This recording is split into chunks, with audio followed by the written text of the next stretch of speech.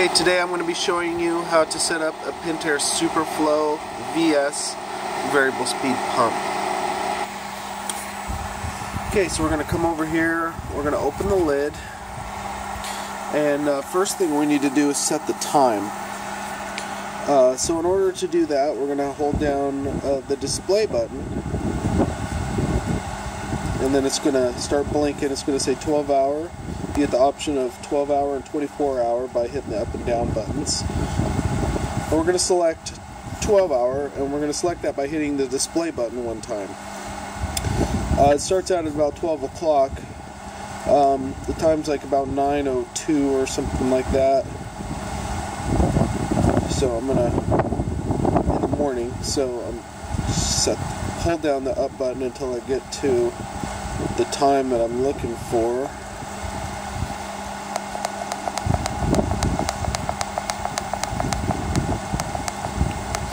Okay, when I'm done with that, I'm going to hit the display button. It's going to give me a screen brightness option, you know, in case you want to dim it or something. And then I'm just going to hit display again, and we're all set up. Next thing we want to do is we want to set the speeds.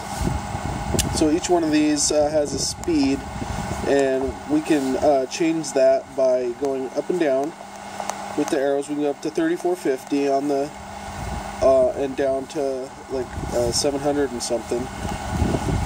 But these are kind of pretty good speeds, so I'm just going to leave them right there. 2400 is a good speed because this is for a waterfall. So you just kind of have to see what speed works for you. Once you select the speed, then you're going to want to select the duration. How long do you want that to run for? So I'm going to hit that button again. Right now I don't have any time set. I'm going to go up. So we get the option of, say, 15, 30, 45, or an hour. And then from there you go all the way up to 22 hours is how long you can run it for. I'm just going to set it for 5 hours. It'll run for 5 hours and then shut off. Probably shut it off before that, but just so it doesn't shut off while you're trying to use it.